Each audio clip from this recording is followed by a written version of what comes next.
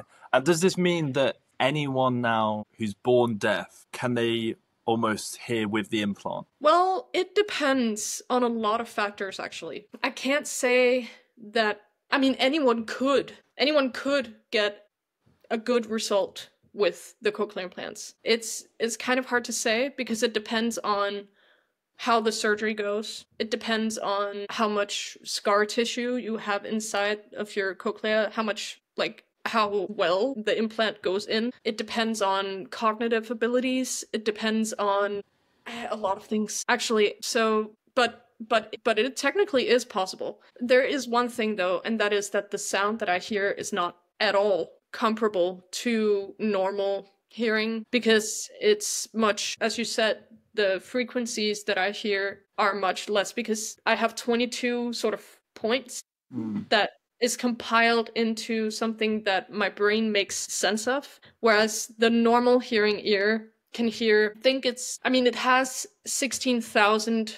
hair cells. So if I'm not mistaken, that would be 16,000 different frequencies in a spectrum, whereas I can hear 22 points in that spectrum.